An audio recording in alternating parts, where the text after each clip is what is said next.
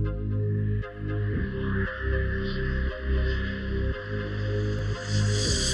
back to the show. Glad to be back again. We were all virtual for so long. Now it's time to get back in person. Hacker Valley on the Road is a curated collection of conversations that we've had during conferences and events around the globe. In this collection, we'll be sharing the most surprising moments from each conference that might change your work in cybersecurity. What's going on, everybody? Welcome back to the Hacker Valley Studio podcast. I am so glad to be back again here doing something different, a podcast from Melbourne, Australia. We just did ASA Cybercon, and now we decided, you know what? Let's have some of the people at the conference sharing the experience join us on the podcast. Today, we have with us Adam Green, Cybersecurity Executive, and also Dirk Hodgson, Cybersecurity Director, both at NTT. Gentlemen, welcome to the podcast. Thank you, Ron. Thank you, Ron. Absolutely. So let's start off with sharing a bit about who both of you are. I know that, we met about a week ago. The team at Exonius was so excited to have you on. They said that you all are great partners. You share a lot of experience, industry experts. So let's start with you, Adam. Tell us a bit about your background and what are you doing today? Yeah, so I've been in the industry for about 2 decades now, and I've focused most of my industry experience on the disruptive side of technology. So that's obviously led me through to cybersecurity, and obviously everything cyber these days. It's a bit of a catch-all phrase for everything. But yeah, now working with NTT, we focus very much on how we provide our clients with greater insights into what their threat landscape looks like, and trying to get them to think more in the mind of a hacker, so that we can then work it backwards from there. But we don't just look at what's currently happening today. It's looking much more future focused, and then offering protections that way. Love that. Helping everybody protect themselves. Let's kick it over to you, Dirk.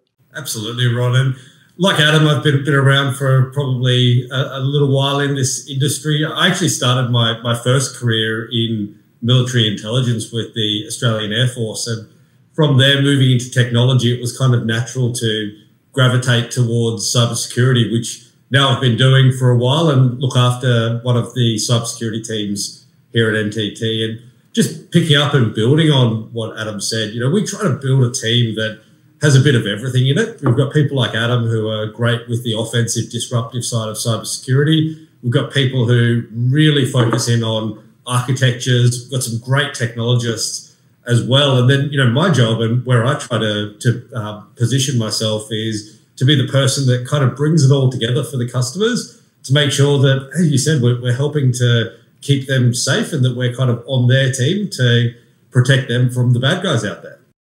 Yep. So I got to say, when Adam, we met on the Zoom and now in person, there was someone that you look like, and everyone at the company was saying that this guy looks like someone that I've seen in a movie, and the person is Chris Hemsworth. And you were just telling us before we hit record that someone at the conference came up to you and said, "Hey, what are you doing here? I didn't know that you were giving a keynote at the conference." And that's hilarious because you guys do kind of look alike. But tell us a bit about what the conference experience has been like for you so far. Yeah, it's been great. There's over 4,000 delegates. It's been a whirlwind of 2.5 days.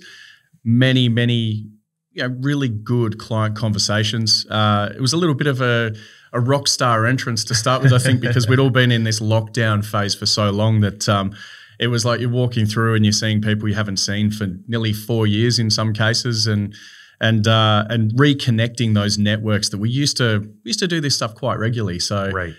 It felt like going back home again. And we're in Melbourne. I moved up from Melbourne to Brisbane about 3.5, nearly 4 years ago now. So so it was like a coming home party for me to start with. But the business aspect side of it, there's been some great conversations and definitely reconnecting those networks. It's been great. And then obviously the after hours networking's also been robust. And that's something that you don't really get to appreciate until it's gone. Being back in person, a lot of people will say, oh, it's about the talks, it's about the keynote. But like you're saying, it's really about the LobbyCon. It's about the things that happen around the conference, because you might meet someone that you didn't intend to meet. Like there's a lot of people that we want to see and watch giving the talks. But, what about all the delegates, all of the people that help organize the conference? I also heard there was a lot of students here as well, learning, volunteering. And I think it's really magical to see all of that come together. Dirk, we miss you. We wish you were here in person with us, but we're still going to be sharing some of that information back to the world. That's why we're doing the podcast. But Dirk, from your perspective, what is something that you hope Adam brings back to you not being able to join the conference? Look, it's a local conference, so I can't say duty free or anything like that. But I reckon that the most important part of these conferences are those little hallway chats and really the connections that you would just never otherwise make. But I am going to pick up on something you said there, Ron, about the keynote speeches as well. A lot of the time in our industry, we tend to get very task focused, right? There's a particular cyber problem at hand that we need to solve. So all of our conversations end up being about that problem at hand. What I think these conferences are so good at is giving people a chance to just get outside of their daily box a little bit and perhaps turn up to a talk that they wouldn't have ever otherwise thought to research or attend or listen to. And, maybe they learn something or make a connection in their mind that helps us to grow that cyber body of knowledge. Yep. I was actually really nervous to come here. I was nervous for a few reasons. One, I was given a talk. It was titled Cover Your SaaS, Managing Misconfiguration, Shadow Users, and Excessive Spending. And I was telling some of my team members, hey, I'm giving this talk. And they were like, I don't know if the Australian audience would respond well to it, because a lot of financial institutions are on-prem. A lot of big organizations, logistic companies are still on-prem. And they were like, Ron, Australians do it differently. And going to some of the talks, I started to realize that there are some differences. And one of the things that I was really impressed with is how in Australia, the focus on the business, providing business outcomes, identifying business requirements. Adam, for you, working with so many organizations, how do you consider the Australian audience, the Australian cybersecurity practitioners to be different than the rest of the world? Yeah, so I think there's definitely been a big maturity shift in the Australian market, especially over the last, let's say, 3 years. I think that cyber threat landscape has really evolved quite rapidly. If you think back to when we started in the industry, your cyber threat cycle or the disruption cycle was a matter of years. We'd say like 3 years, and you start to review what you were doing around, back then we called it network security. Right. But then we've seen a lot of high profile breaches, and those high profile breaches have become more and more regular, and then more sophisticated, and in some cases not so sophisticated. So we've noticed that the Australian market has definitely moved in time with the rest of the world now. Look back 3 years ago, we used to say we're about 5 years behind the rest of the world. So I think that education has happened quite rapidly. We've understood, we used to think because of proximity to the rest of the world, we're pretty safe. And that's in that, the kinetic warfare terms. We're pretty isolated. But it's definitely become a lot more of a professional approach to security, and you've got people with greater understanding. They do their own research. So when we're coming in and speaking with clients now, we're not there to teach them about cybersecurity the same way we used to. Now it's more about, well, how do we help you achieve those business outcomes? Right. And it's a lot more of an interesting conversation now, because we're not going in doing 101. So I think, yes, Australians do it different, but we're also pretty good at being early adopters. So I think your speech would have been very well taken, because anything that's going on anywhere around the world these days, the Australians are looking at it and going, how can we be first to market with these things? So it's a great melting pot of new technology and leading edge thinking now. Right. Dirk, anything you would add to that? Yeah, a few things. I mean, look, I think that generally speaking, Australia as a market really loves to try to be the first in the world or the best in the world. And we also love to find innovative and different ways to do things. I used to spend a lot of my time in and around the defence industry, and it was well documented via a number of government reviews that most arms of the Australian Defence Force, which really are kind of a microcosm of our society in a lot of ways, had this, just do it, let's find a way, let's make a way kind of culture, which can be a good thing and can be a bad thing. It means that you get the outcome, but perhaps you cut some corners along the way.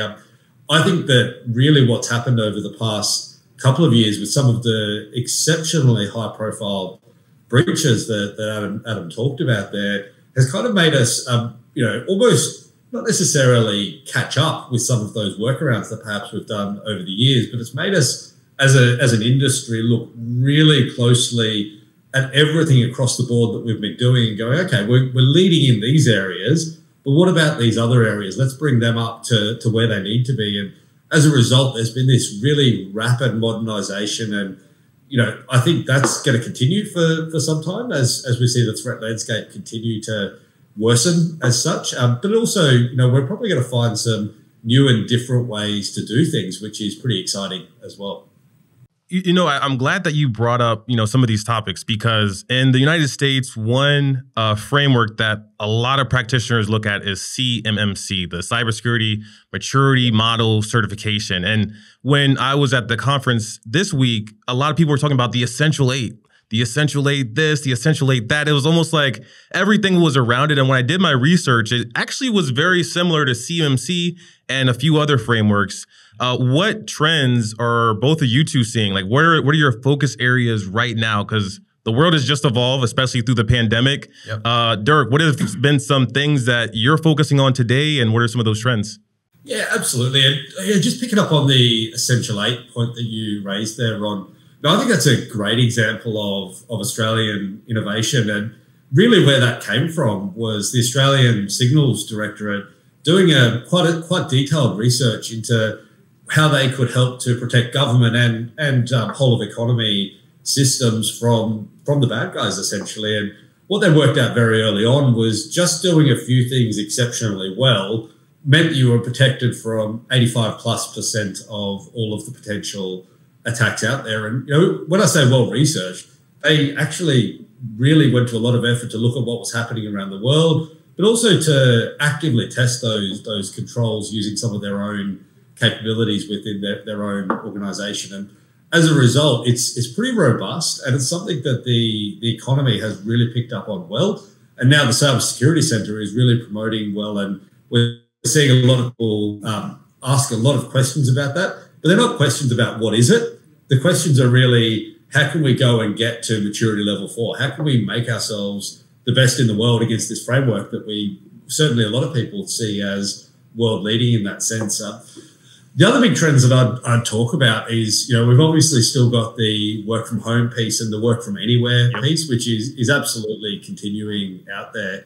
Seeing a lot more people ask questions about, hey, what happens in an incident and how can we get better prepared for an incident? Whereas maybe in the past they were thinking more about the how do we stop the incident piece. There's more of that recognition that sooner or later, resilience means that sooner or later something may happen. We don't want it to happen. We try to stop it from happening. But if it does happen, we're able to respond and recover really, really quickly. So I'm seeing in the market a lot of movement towards keeping doing what we're doing well around the prevention and detection, but also really growing that resilience piece and getting the response and recovery happening well. Resilience is everything. And, that was one of the things that we were speaking about a few weeks ago when we first met, Adam.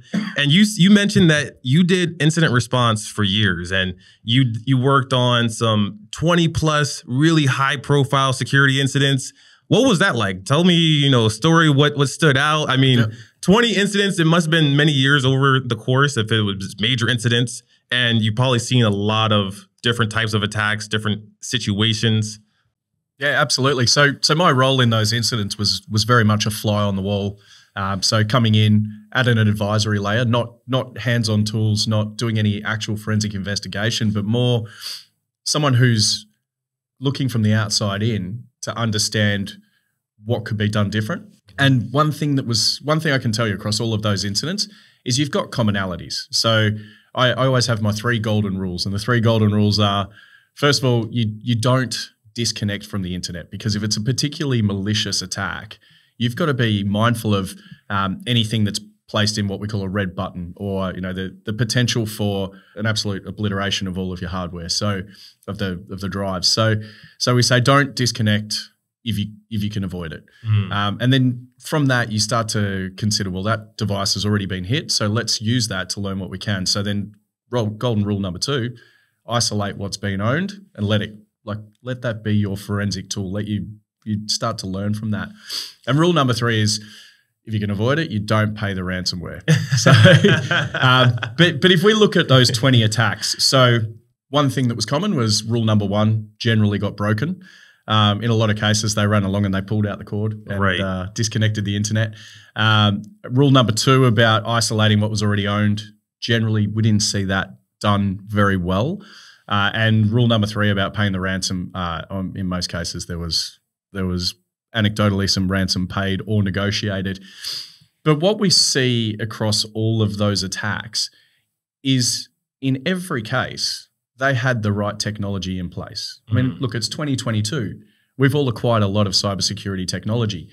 But what wasn't done well, and why those attacks actually occurred, is because they hadn't done the basic things right, the basic hygiene things right. So they hadn't patched to the latest version of endpoint protection that they had. But if they had have done that, that endpoint protection would have been good enough to pick up what was coming in from the start. In every case, they had something for email filtering, but it was in passive mode. So if they had have applied that compensating control the way that it was intended, probably wouldn't have happened. In every case, they had state-of-the-art, next-generation firewalls, but they hadn't reviewed the latest rule sets, which is something that we advocate quite heavily when we speak with our clients, is do regular rule reviews on your firewalls, because if that's your last line of defense or your first line of defense, depending on how you look at it, you want to make sure that you're up to date with how fast your business is moving, not, oh, let's review it every 3 years, or even better, copy and paste the rules when we change from vendor A to vendor B. So then we see that they didn't apply the same compensating controls that they know they should be applying. And then another thing that we see every time is they had the best outsourced security operations center that they thought they could get, but again, it's outsourced. So when we see something's outsourced, you need to have someone on the inside who can respond to the outsourcer, and in every case, there was no interface between the outsource and inside for a rapid response once something was seen, or as we say, when the balloon went up. So you learn a lot from being in those rooms. The other thing that was very common was they were learning or writing up their incident response plans on the fly. Right. Now, what we have noticed in the last 18 months, because of so many high-profile breaches, is that incident response plans used to be rare, and people spoke about them potentially, and they may have them. And generally they were in an electronic format. So if you get owned, you can't reach the incident response plan sometimes. But we have seen a big push in maturity towards actually getting incident response plans in place. So now our conversations aren't so much about, have you got an incident response plan? Our conversations are more about, well, how can we help you to update and modernize and test under live fire those incident response plans and continually reiterate and continually improve them. So let's break that down a bit further. You mentioned the 3 steps. I love the 3 steps, but I'm curious as to the first step and why that is. Don't unplug. What is the consequence? What have you seen when someone does unplug after a breach? Yeah, so once they unplug, you stop getting all of that rich telemetry and the rich information that could continue to flow. Luckily, in the rooms that I've been in, we haven't seen the red button situation where it just liquefies the hard drives. However, in working with forensic investigations responders and working with some of the world's best ethical hackers and slightly unethical hackers, we know of instances where an unplug meant that the red button activates, because, and what we say by a red button is, it's a constant handshake request from the command and control. And it's doing that, are you there? Are you there? Are you there? The moment it doesn't get, for a certain period of time, it doesn't get its handshake back, it says time to liquefy the hard drive. So in that instance, you'll never recover the data. And if it's a particularly malicious attack and the intention was absolute chaos and disruption, then you're not going to get that information back. And restoring from that point, very, very difficult. So that's why we say don't unplug. 1, for the red button, and 2, for the continual forensic capability. But I think when you realize you're under attack, human nature and muscle memory says, let's go unplug what's being owned. Right. Sometimes you can't help yourself. I mean, I would want to do the same thing, especially if I didn't have any cybersecurity experience. If I saw that my workstation, my laptop was doing something weird, first thing I'm going to do is close it up. Yeah, exactly. But it sounds like that might not be the best case, and probably not, especially because that means the attacker's watching your move. And what I love about you two is it seems like you all are a dynamic duo. Like there is some synergy here. You guys light up when you guys talk to each other. I want to hear more about like you two's relationship. How do you work together? What is, your role as the director and then you as the executive? How do you all ping pong off of each other and work together? Do you want to take that one, Dirk, or do you want me? Mate, I'll say all sorts of great stuff about you, shall I? No, look, it's a great question, Rob. And, I think I'd probably bring that one back to saying cybersecurity is the ultimate team sport in a lot of ways. Adam's got a lot of great experience in those war rooms that you've both just been talking about. My experiences are a little bit different, and we've got other folk on the team who have very different experiences again. As one example there, Adam was talking about firewall migrations and, the fact that quite often when you move from vendor A to vendor B, one of the initial things that a lot of projects look at is go, all right, let's just pick up the old rule sets and migrate them like for like to begin with. Or you can say the same about a lot of endpoint protection suites, application whitelisting suites, and the like. And, at the end of the day, what we like to do, and I think the thing that our whole team brings out is that bit of a, viewpoint of, okay, well, let's think forward from that. All right, sure, we'll do the lift and shift initially. Maybe that's the lowest risk way to do it. But if we move forward 3 months, 6 months, 12 months, or even 3 years, what are the things that could go wrong if we don't actually go down the road of mitigating for the latest, greatest threats, but also the biggest risks to our organization? So, I tend to find that Adam's the person on the team who's great at that scenario planning piece and going, hey, here are the things that are going to go wrong. Whereas, say, myself and a couple of the other people on the team look at that and go, okay, cool. What's that going to cost the organization for one? What's the actual consequence in a risk management sense? And therefore, what's the reasonable budget and the options to implement a solution or a set of controls to make sure that risk is either never realized, or if it is realized, we can mitigate the scale of that consequence through some other form of control framework. So, it's kind of, you say dynamic duo, I think it's a bit yin and yang as well. I think it's just about all those skills and making sure we use them. So that was a really professional response. I was going to say we both love craft beer and fine whiskey, and that's how we work really well together. Also true. And you look at our backgrounds and similar backgrounds, but as Dirk said, yin and yang. And you look at how we our personal lives. There's a lot of synergies in our personal lives. In fact, the way that Dirk and I got together, working together, was I used to work at a competitor. And I was Dirk's direct competitor, and one day there's the yin and yang right there. Yeah, and I kept coming across this Dirk Hodgson in the market, and I couldn't compete because he had this 500,000 pound gorilla behind him, and I'm just this little consulting practice that was local, and one day I went, I think I should have a coffee with Dirk. So we did the 5-minute little small talk, and we have a lot in common, so that 5-minute small talk went real fast. But Dirk, being an ex-military man, he's got a certain way about him, and he just went, right, so what are we doing here? And and then we had a conversation about the way we both operate, and we found that we have very complementary ways of operating together.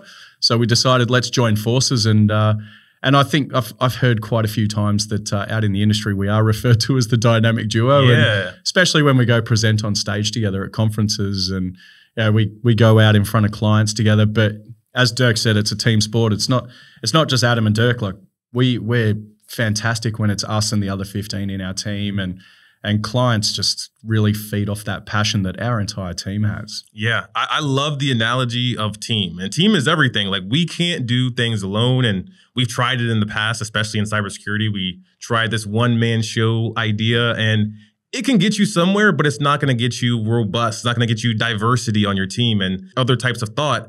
What we always like to say on the podcast is cybersecurity practitioners are mental athletes with no off season. We're constantly chasing the threat, having to evolve and adjust. But I think when you boil it down, a lot of it comes down to communication. And I love what you were saying about Dirk. He's put his fist on the table and said, what are we doing here? But I think it's also important to have the ability to have some of that small talk. I see some teams, they want to like really live in the small talk and not really get to the meat of the matter quickly enough. And that will kill a lot of time in meetings. And then, maybe there's not that person that's direct and getting that information from you. So how would you all say communication works in cybersecurity? What works well? When are there breakdowns? What has been your perspective? I'll start with you, Adam. Yeah, so I think when you walk in, especially if it's a first conversation, it's a very defensive position that comes across from the other side of the table. Right. So we have to establish credibility real fast. And what we find is, especially in the geographies we work in Australia in particular, it's about not just the company, but you as an individual. Do you have my back? Or can I trust you? Mm-hmm. Or if I don't like you, will you at least mitigate my risk for me? So you have to establish that credibility real fast. And I think we have a great, especially when we do it together or we do it with other members of our team, collectively we have amazing experience. And we've been involved in some really cool cyber projects or really cool stuff we do on the side as part of our give back. And that gives us that credibility when we walk in the room. And we're really good, especially when it's Dirk and I together, we're really good at reading each other's cues and where we need to bail each other out. So we establish that credibility real fast. And then once you've done that, and that may be a bit of small talk, but it's always focused on how can we help you in your career and mitigate risk for you. And then once we've established that credibility, then we start to see the client start to open up. And we have some clients that like to talk to us just because they know that we're pretty giving with our experience and knowledge. We have other clients that come and talk to us because we have a very strong brand and reputation behind us, and they know that we've got strong global delivery capability. So it depends on the type of client. Yes, the small talk is always there. We generally save the small talk for once we've established the credibility, and then we figure out, you drive a really big V8 ute, or what do you call it?